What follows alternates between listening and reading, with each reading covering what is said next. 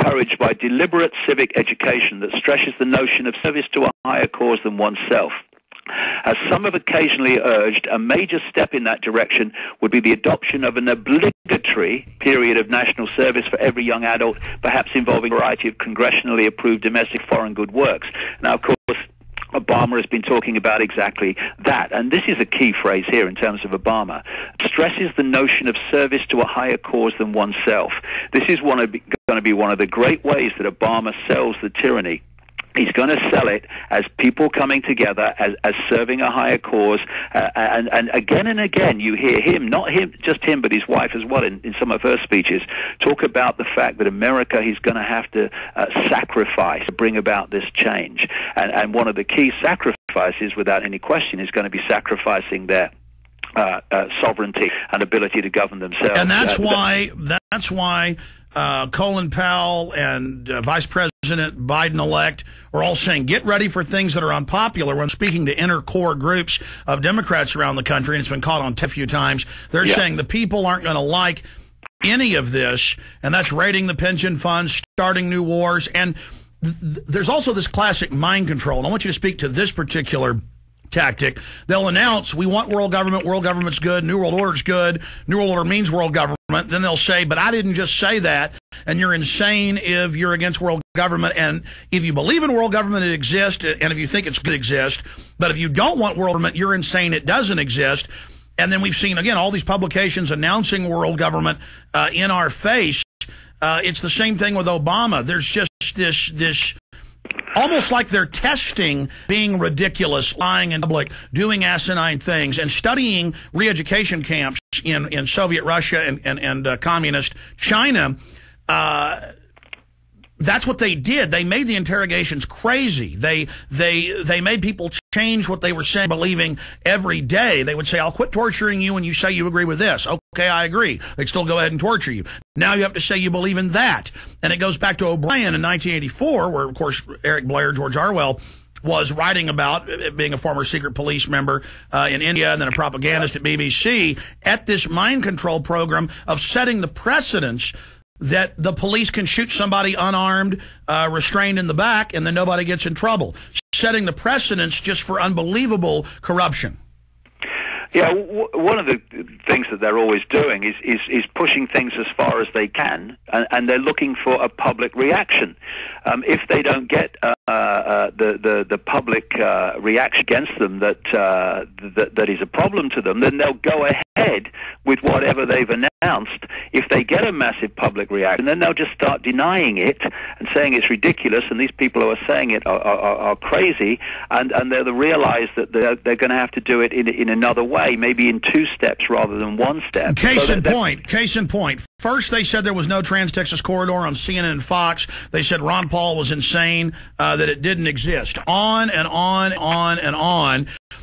Then they put up the signs, put up a lot of the toll roads, many of the 1,000 miles of toll roads, about 10% were put in place. Then they came this week and said, okay, the Trans-Texas Corridor is dead. And then they announced a few days later, well, really, it's not dead. We're just breaking all the projects down into sub-pieces, and we're going to carry out every single bit of seizing your infrastructure to put international toll roads on it. So there's the example right there. Meanwhile, I'm on national radio debates, and the talk show host laughs at me and says none of this even exists. Yeah, that's the way they work. And, you know, in terms of Obama, we've got a mass mind control operation behind him that's far more, well, it's not sophisticated if you know how it works, but if you don't, it's far more sophisticated than I've come across. This is really a step up. Well, you said it. They're using every science they've developed together, overlaid, working on all 8 cylinders like I've never seen. And normally they would play off the left-right paradigm with both parties for the illusion of that the Congress and the president really run things and aren't just front puppets, for the real guys upstairs, as you've said so many times. For the first time ever, they're telling us we must be unified. And for me, that is the signal that they are really moving into a new phase. It was interesting. Years and years ago, when I was researching this back in the early 90s, I came across a lady called Kitty Little, who was an Oxford Don. And she told me that she attended a talk by someone at Oxford University in like the 1940s. And she got into this meeting, which was a closed meeting, because they thought she had certain political views and she didn't. And so she was an interloper and they didn't know. And this man stood up and he made the speech, and he said that there was an organization that had no name. He said, we don't give it a name because it's much more difficult to track it down if it doesn't have a name. He said it has a political wing and it has what he called a biological wing. The head of the biological wing was Lord Richter Rothschild, and he said, was the head of that time of the political wing. And he said, as a result, there was going to come a point where he was going to become Prime Minister of Britain, and his name was Harold Wilson, and he became Prime Minister of Britain in the early 60s, and apart from 4 years until 1975. But what he said in that speech was that the infiltrators of this conspiracy were going to go into the the right wing of the Labour Party, which was perceived then as a left-wing party, and they were going to go into the left wing of the Conservative Party, which was perceived as a right-wing party, because he said people instinctively don't like extremists, so we're going to pose as moderates. He said, and what's going to happen is from control of both these parties, we're going to fuse them together to the point where they become one party under two names or three names with the Liberal Party. And what has happened in this country from the end of Margaret Thatcher onwards, particularly when Blair came in, is precisely what has happened. We have three parties in this country, two that have any chance of forming a government, Labour and Conservative, the Liberal Democrats as well.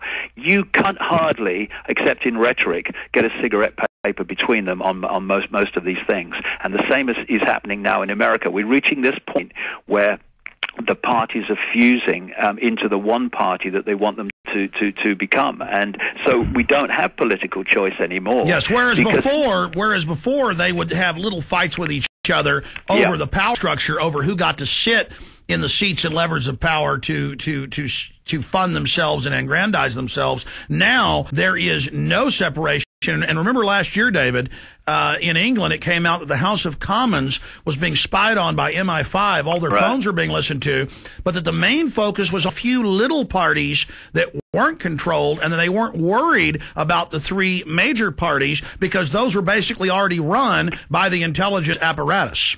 Yeah, well, you've got Gordon Brown, the Prime Minister. You've got David Cameron, the leader of the opposition. They use different words and they criticize each other, but you look at their basic policies and what they would do in power. It's precisely the same. And so it shows how far along the road we've now come, where even the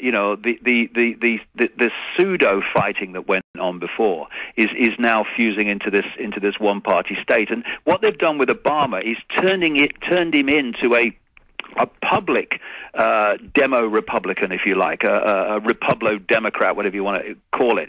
They're putting him right in that center ground, in the public mind of bringing people together. But actually, he is a massive extremist who owes more to the fascist state of mind, especially the people behind him, than any socialist state of mind. Although if you go far enough left and far enough right, you meet the same situation anyway. And then we get into colors, using colors to program. Have you noticed that he and his wife, the night they won, both wore red and black, and so did their children? Again, there's major messages in that. I mean, they understand the way that vibrational codes affect people, and colors are vibrational codes. They're different colors and different shades of color. And that's the fascist color. And that's the fascist color, red, black, and white.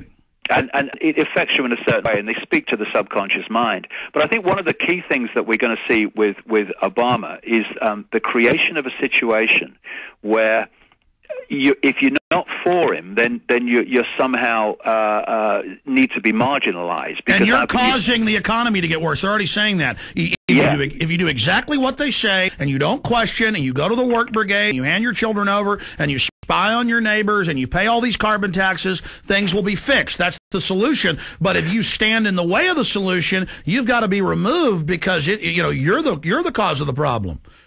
I mean, when these demagogues and tyrannies come to power, I mean, Hitler's a classic example. Anyone that is against them is attacked, is marginalized, is abused, is libeled and slandered, and it's designed to stop